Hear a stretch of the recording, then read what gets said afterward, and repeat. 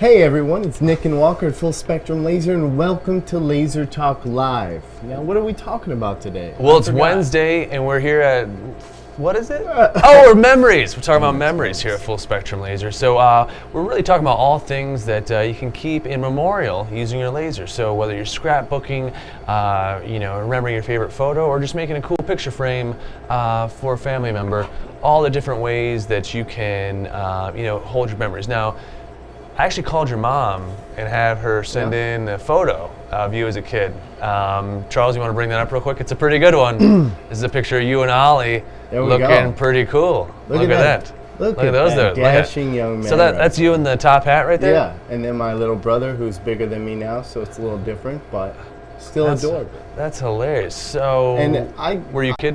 What? Oh, what? What? You did what? I actually went to your mom's house and we got a couple of pictures. Is that right? Yeah. Oh, geez. Is that when I was a child therapist there? Yeah, you look like How does that make you feel? Oh, geez. I was hungry. I was a hungry kid. Why did she give you all these? That's not cool. What are you doing? That was my cousin's baby. I don't know. I'm like, so how about Scott sent in a picture, right? Right. Scott has a good one. That's a good one, right? Hey, there he goes. Look at these cute kids. Oh, you got all those ugly ones of me with a giant baby head. Well, that's by default. Yeah. Well, these two handsome young men. This is about a 10-year-old photo, maybe a little bit more, but look at these handsome little guys. Now, the youngest one here is actually off to college this week, right, Ooh. Scott? Yeah, so UNR. Scott's UNR, so congratulations on that. Now, we actually, if you want to check in at the Muse, we actually threw on that photo just before the show started. Sorry we were a little delayed getting on today. We just had a little bit of technical difficulties, but looks like we still having slight technical difficulties. I might need to get a plug there at the... I'll just talk to the camera. We'll just... in 1 second we'll have that, but in the Muse we have actually that photo starting to be engraved on, there it is right there. So we actually had that started over in the Muse, so we'll check back in a little bit after that's been engraved a little bit more and see how that's going. But really with the scrapbooking is one of the biggest things that people... It's huge amongst like women especially, right? Absolutely. So what would you say scrapbooking is? Oh man! Like, how would you just find this? If I'm an alien, I show up to Earth. I'm like, what are you Earth? What is all this? What is scrapbooking? They'd probably be like, wow. No, they take memories like photos and stuff, and like say you go to Mount Rushmore, and you make a scrap page of those pictures, maybe a couple of pictures, and like you have a cutout of Mount Rushmore, and just all kinds of like maybe a stamp from there. All that kind of. It's like a scrapbook, literally. It's literally like a scrapbook. That's what I call scrapbook. Tickets in there.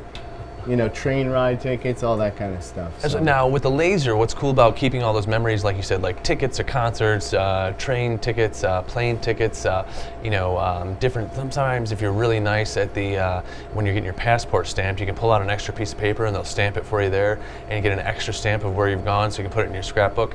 All those little things, what you can do to accent them is laser cut little things to go in with the scrapbook with it, right? Definitely. We pulled up actually a bunch of photos of different things you can put in your scrapbooking. So like, for example, if you're going on a family vacation across the country, Walker's actually included on our free files all of these state shapes, right? Yeah, it's exactly like that. Each state is broken up into the map. So you can actually cut all of them out and then spread them and put them in your scrapbook if you wanted to. And the greatest thing about these, there are vector files, so you can scale them down to any size you like or whatever works for your scrapbook. Yeah, you can take the biggest state, meaning Texas, and then scale that to the full size of your Muse and then do as big as you want, from that scale. Absolutely. So Walker's saying, let's say you wanted to do a wall display with all the 50 states. What you could do is take the largest state, Texas, and maximize that to your bed size. And every other state you would make after that to that scale would fit with Texas, and that would be a pretty big wall display, wouldn't it? Yeah, thanks for clearing that up for me. Yeah, of course, yeah.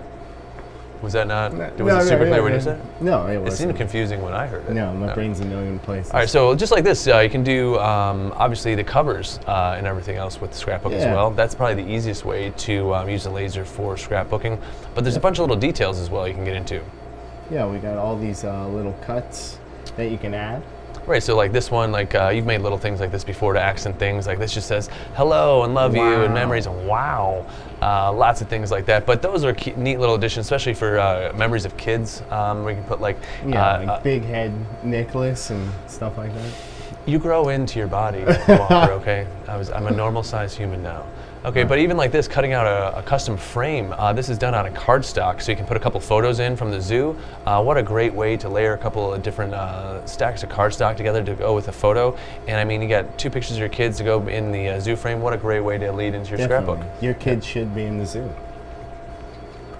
I don't even have any kids. Like, what are all these? Did you watch some stand-up comedy last night? You think you got some jokes now? These ones are great. I love these different photographs. You can put these next to each photo in your book. You can take some of the vintage photos and add them to older photos you have from different times in your life. Everyone has that box of photos at their mom's house that just needs to be dug through and sorted through. What a great way to find places for them is put them in scrapbooks and have little accents like this you can put next to them. Oh yeah, super vintage hipster look. Absolutely. Then I mean, to kind of expand on the memories, you could, and this is a file that you've done before, like you can take a bottle of wine and create a box for it and personalize it for people to commemorate events and different things in life. We actually have one for a bottle of, I think it's whiskey here, or vodka maybe, with a couple of shot glasses. There we go. Very cool. Again, this is you could do the bottle as well if you wanted to, like a special engraving on the rotary and then this special box that holds it. Absolutely. Now, one thing to remember when you're engraving bottles with alcohol in it is your client has to buy the bottles first, and then you can engrave on them. You can't pre-buy bottles of alcohol, engrave them, and then resell the alcohol. So keep that in mind, and never break any alcohol sales laws, especially in states like Virginia and Tennessee. They take that stuff real seriously. So make sure your client buys the bottles of wine, and then you engrave them for them. Just something to keep in mind. And then we have another great one here, just the family tree. This one's real simple, but I mean, everyone can utilize the family tree. You can make those photos as well, which would be really cool. Absolutely, and that'd be pretty cool to photo engrave each family member in their little heart there. Yeah, and I think that's all the examples we have, right, Charles? Yeah. So it looks like we have some people checking in on Facebook. Looks like we have Melody. How's it going, Melody? Hello, Jim Robinson. Hello from Memphis. How's it going, Jim? And then Don. Hola, how you doing, Don? Thanks for checking in. Looks like. Where's Dave and Lynn?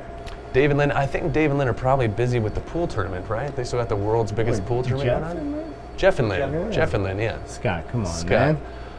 He just knows Lynn. Yeah. Lynn's all I care about. All right, so even like we just sampled, Walker actually has done this file before, which is a photo frame, which you can slide your photo right in. You did that on 1 hour build, right? Oh, that's right. You were gone that week. I actually did do this on a 1 hour build, and you can actually personalize this at the top to say anything from like #1 dad, or even something inspirational like believe or inspire. #2 dad. Number 2 dad. I don't know about that. That could go many ways. Then this is an example that we did of a wedding photo. Now, if you can imagine, if you're a wedding photographer and you wanted to upsell, or if you want to provide a service to wedding photographers, no matter where you are in the country, if you own a laser, there are wedding photographers and videographers in your area. Offer your services to put their photos on pieces of granite, rock, stone, wood, whatever. I mean, that's $5 and you have the best looking clean output on there. Absolutely. So if you want to pick that up again, Walker makes a great point.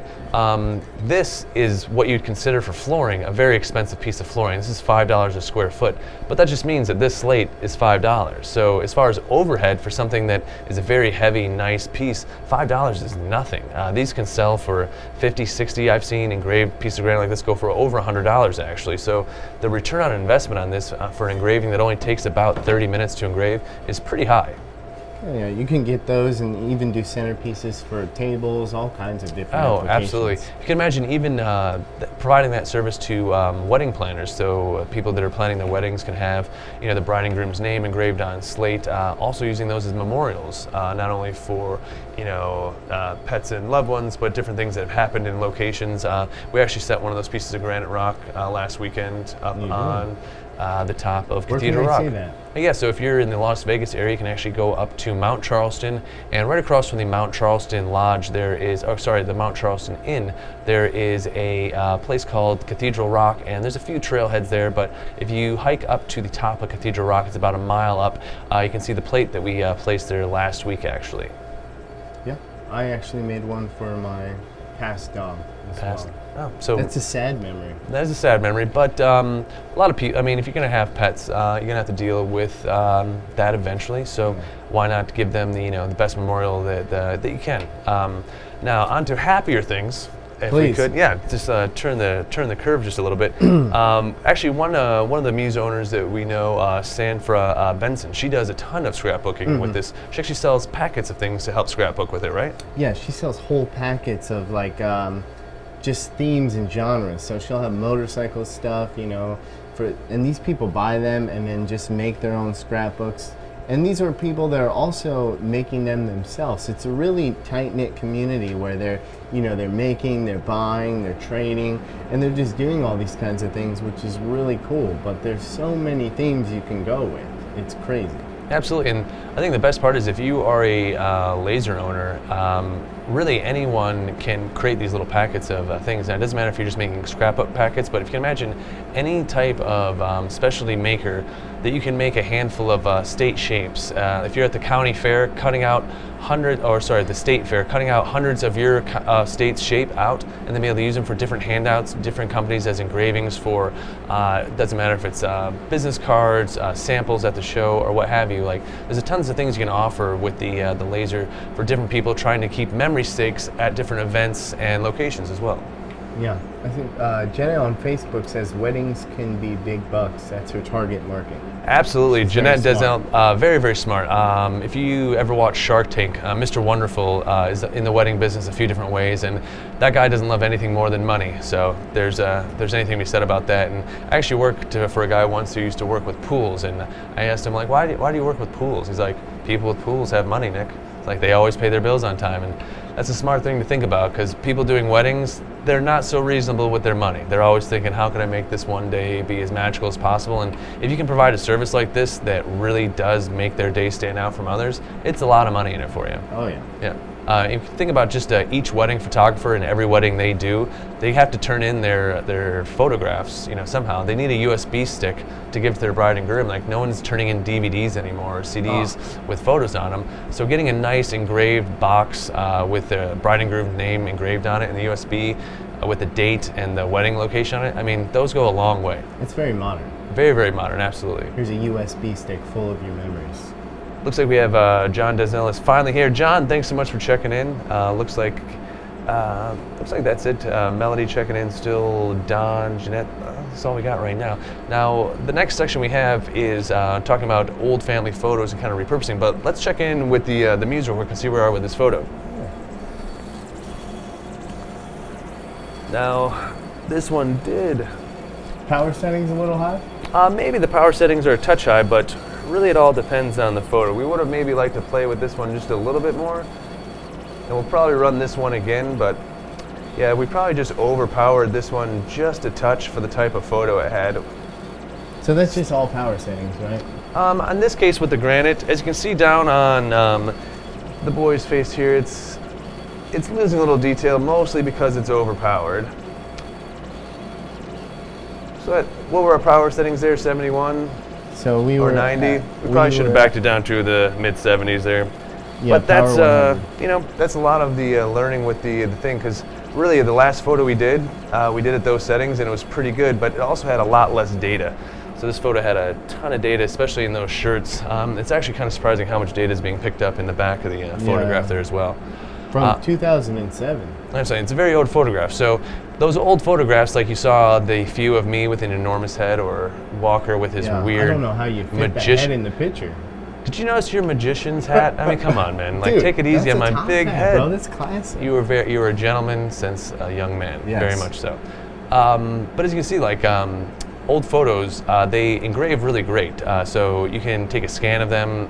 Sometimes you can even take a photo of the old photograph and send that right into the Muse. So the other thing we kind of want to talk about is not only taking photos engraving, but like taking commemorative plaques, family crests, and other different things that you can use to enhance times you're making memories. So let's say you're having a baby shower, a birthday, a quinceañera, a bar mitzvah, bat mitzvah, any coming of age type event. being able to offer personalized signage, wedding or cake toppers, what do you call them in the center of the tables, the centerpieces? Yeah, centerpiece. Different things like that for events really do make a big difference for people, and especially if you can do it for a friend, that's a big add. And as far as offering as a service, that's there's a lot of money to be had in quinceañeras and other. I'm saying that terrible. Quinceañera. Quinceañera? Sorry. And other such coming of age birthdays. A lot of people invest a lot of money in those type of events. So always look for opportunities like that to make a little bit of money with your laser. I mean, special times mean special. What was I going to say? What are you saying?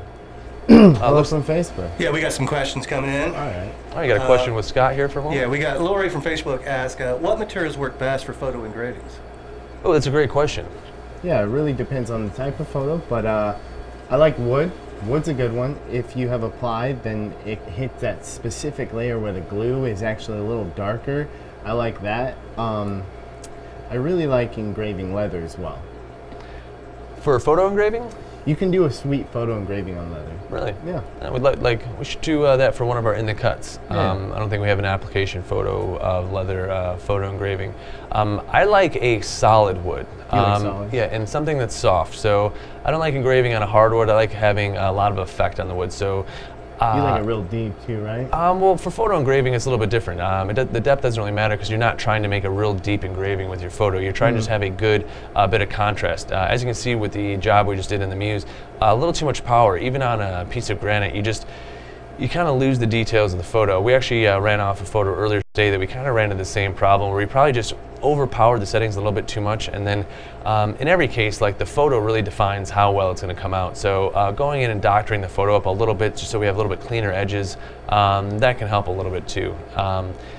Obviously we didn't do that here, but really the way it looks in the software, we could have got a much better output on that granite. We'll have to try that again here soon. We might do an invert as well. You want to see how that turns out? Yeah, I'll tell you what we will do. We'll play with this a little bit, and then we'll post our findings here on Final Facebook. outputs with the power settings? Absolutely. So I got a question from Jeremy in Utah from the blogs. He asked, what is the best way to design breakaway tabs so that parts of the material can be punched out by hand after the job is done? It's a great question. Yeah. So I would say, like, for like an airplane model or something like that, you want it to stay on the piece but be able to be punched out. I would just do a simple cut tool in that actual vector line. So the vector line's just broken. But what's awesome is it can just be broken very small, the size of a stroke width, because that wood's going to hold really hard. Absolutely. So if you can imagine, if this was the shape you were cutting out, you'd want to just basically put a cut in the line. Yeah. So it'd be 4 corners really, and then broken up to a very small point, and it's still going to hold, but it's going to break nice and easy out of there. Now, the thing you have to remember though, as you're breaking apart those vector lines in your design, you're now creating multiple objects with that single object. So just keep that in mind, and maybe with your outer lines when you design, keep that as its own separate object, and then group the inner lines together. Yeah. And I would like to note that that's best in ply. That's one application that's really good in ply, because if you do a solid wood and you want to do some breaking, it's going to actually break along the seams. Absolutely. And those grains and the grains. Yeah, absolutely. It's going to snap right there. So that's what's good about ply, is they actually take those different pieces and move the grains as they glue them together. So it has strength on many different ways. Yeah, absolutely. Looks like we have one more question coming in from Facebook. Yeah, Alex in Spokane, he says he watched the show last week and he really liked it, and he wants to know, what is the best way to clean his fume extractor filters? Okay, so fume extractor filters can be cleaned a few different ways. Your particulate filter, you can just take your shop vac out and give a good vacuum to. That's the best way. You can always take it outside, give it a good shake and bang. We've been known to use a broom handle to knock out some of the particulate. That's the big one. A fist can work, a little painful unless you got a big brooding fist like Mr. Walker here. The other filters, though, really can't be cleaned too well, like the charcoal. There's no real cleaning of the charcoal. Yeah. And then the HEPA filter, you can't clean it. Those just have to be replaced. So keep your pre-filter clean, and usually that helps a lot. You'll notice on your medium and large fume extractors, they come with some extra pre-filters. Keep those clean and swapped out. Those can be washed a few different ways. I've actually taken one with a pressure washer before. You can probably use just a plain old hose with your thumb over it, though, and wash a bit out. Just make sure those are completely dry, though, before you reintroduce them into your fume extractor. Hit it on the head? Yeah. Good. Anything else from coming over from that side? Sandra. When should I change the water in my water cooler? So Sandra, Hello, Sandra. how you doing? Thanks so much for tuning in first. And secondly, to address your question, really simple. If you have a closed system like a CW... She has a, what is it, a water chiller? No, what is that? The cool box. Sandra has a cool box. So with your cool box, you have a closed system. Really, you only need to switch out this water about every 6 months. You want to make sure you're using distilled water. A lot of people kind of skip over this or think it's not as important, or they add spring water or tap water.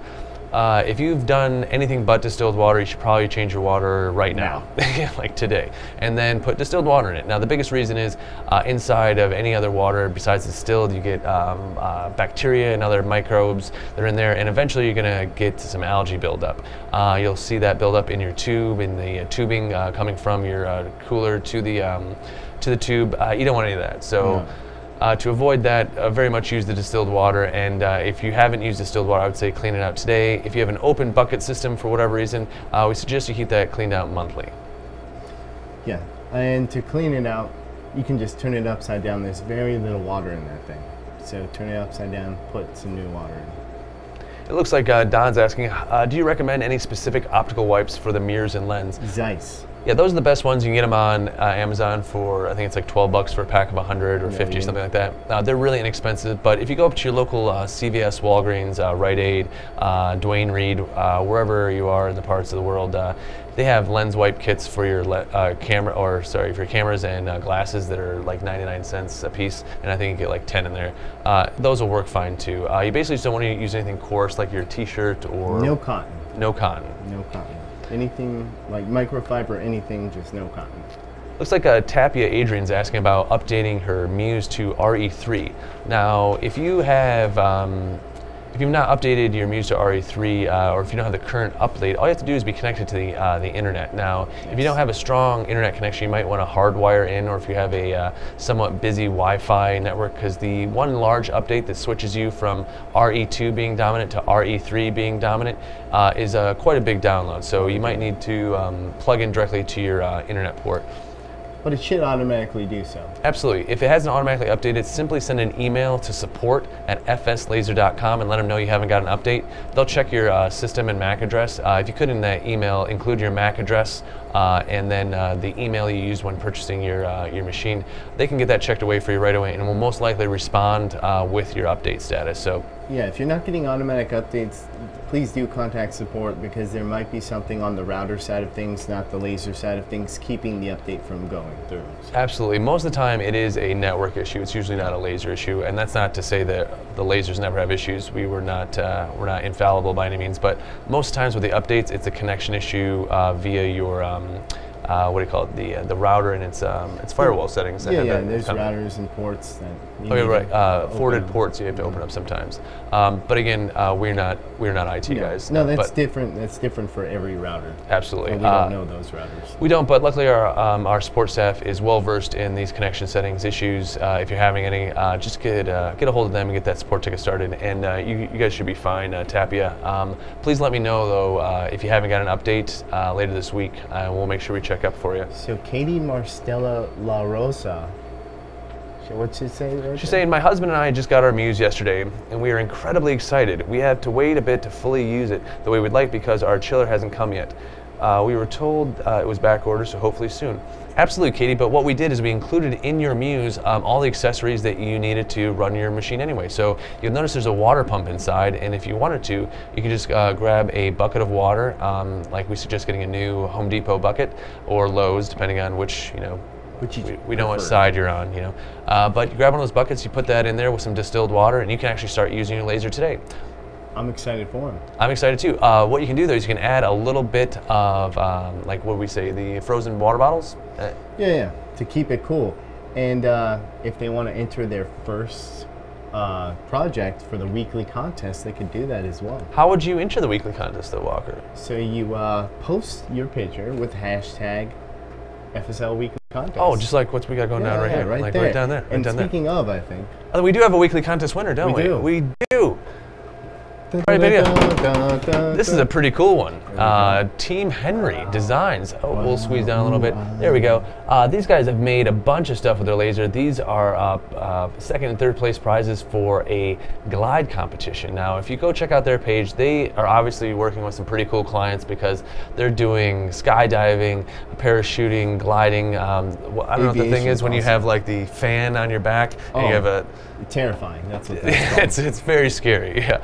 But either way, these guys work with a bunch of cool companies like that. So congratulations to Team Henry Designs. Really, really good job. They've just won a free lens kit or $250 credit at the FSL store. So make sure you're entering the weekly contest. All you have to do is post on social media using the hashtag FSL Weekly Contest, and you're entered. It's that easy. Super easy. So Katie, do it, because she's so excited. Yeah, absolutely. So Katie, definitely enter, make your first project. We have, where could they get some project files if they needed them? I think the free project page that we upload every week. Every single week, that's right, we're making a free project. And this week we have a very cool project for scrapbooking, don't we? Yeah, we're gonna do scrapbook covers, and then we're gonna do dividers on the inside as well. So literally you'll be able to use these files to make the cover for your scrapbook, different pages in your scrapbook, dividers for the scrapbook, using a bunch of different types of material. Walker's really got some cool stuff for you on Friday. Make sure you check in then at 4 p.m. for the live cut. Don't forget that our other live laser cuts are now on YouTube. So if you're looking for those live engravings and cuts that we've been doing on Tuesdays and Thursdays, those have been gone over to YouTube. We'll have a link down below to check out. And then our link to our YouTube station is in our profile. Yeah, and if they want to see something specifically engraved, please let us know. We'll do some weird stuff. Absolutely. If you've ever wondered if something could be engraved, we won't do anything unsafe, but we'll try anything once if it's possible. Yeah. Like And whatever we want. One more question. looks like we got another question from Scott coming in from Facebook. Scott, what you got? We got Jim Robinson asking, when you fully integrate and upgrade to RE3 for the Pro, will I be able to use my Mac? Yes, sir. Jim, absolutely. This is the biggest reason why RE3 was being pushed for the Pros, so that we could have full Mac, PC, and Linux capabilities with the Pro machines. And also, you wouldn't need a machine slave to the laser anymore, so you'll just be able to use your browser to access the web or web-based design platform, just like you would with the Muse. Exactly the same. Yep. Just for pros. Yep, and I'll tell you, the Pros, they're looking pretty sweet with the RE3 and touchscreen. Yes, the touchscreen's slick. Absolutely, you'll be seeing some great photos and videos of that coming out here real soon. Anything else coming in from the Book of Faces? That's all we got today. All right, perfect. So, well, looks like that's all we have for the show today. Make sure you're clicking on the survey down below, giving us some helpful hints on how to be better, and maybe giving us a Bravo Zulu on how we did a good job. That link's always down below. Laser 101 always has the free projects and files, but this Friday you're adding the scrapbook files, and then tomorrow we're doing what with the engraving? What are we doing? I forgot again. What's that?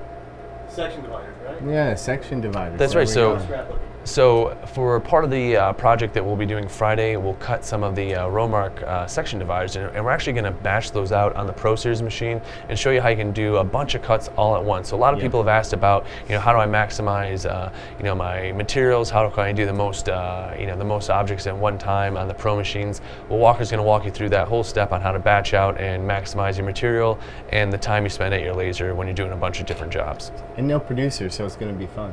Ooh, no walkers. So when the cat's away, the mice will play. Oh, it should be fun. So look for a bunch of inappropriate jokes and bad graphics tomorrow with a bunch of slow transitions and bad commentary from yours truly. Yes. Okay, so I think that's all we got for this week, but what are we doing next week for the show? We're doing toys. Toys. Toys and lasers. That's pretty Yes. cool. Some people would call a laser a toy. It's a big boy toy. It's a big boy We're doing toy. Little kid toys. Yeah, so making Little toys kids with with your... big head toys. Mom, I'm sorry. Let's leave it at that. Yeah, so next week we'll be in talking about toys and how you can personalize toys and make different toys with your laser. Walker's actually got a really, really cool dinosaur he's going to make with the laser that's automated, right? It moves around. Well, yes, it's going to move. It's going to move. be It's able not to like a robot. articulate. It's articulated, There we yeah, go. not automated. Yeah. I know Jeff wanted me to do a moonwalker. I'll try to fit that in. A moonwalker? Yeah. So like a moon Yeah, walker. yeah. So is that like Walker with like a moon I'm head? just gonna cop out and say I did it. Yeah. Okay, so until next week, where we talk about different things with the toys, make sure you tune in on Friday at 4 o'clock for Walker and Scott doing their live build. Actually, Scott won't be with us Friday. It'll be Walker probably just by himself doing a build because no one likes to hang out with him. This has been grueling these last 30 minutes sitting here. Just kidding. Tomorrow we got the live laser cut where we'll be doing those the big batch work out on the Pro 48. So make sure you tune in that. And as always, check out laser101.fslaser.com for all your favorite tips, tricks. You know, what else we got? We have to add actually. A few people asked last week the Muse sample file to be added to Laser 101. We have some people that wanted to make that little file you designed. Compare it to our perfect file. Absolutely, and we should probably put the preferred settings up with that as well. So look for that added to the Laser 101 homepage on fslaser.com here soon. And until next week, where we're talking about toys and stuff, make sure you stay tuned for Walker and keep making.